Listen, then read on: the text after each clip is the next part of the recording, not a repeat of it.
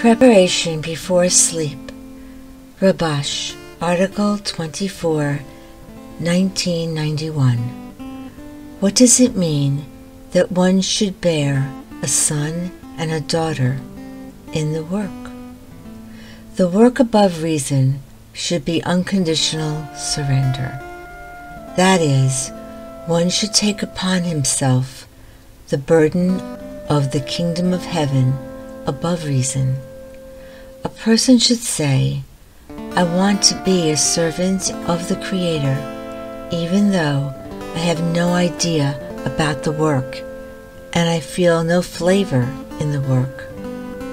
Nevertheless, I am willing to work with all my might as though I have attainment and feeling and flavor in the work. And I am willing to work unconditionally.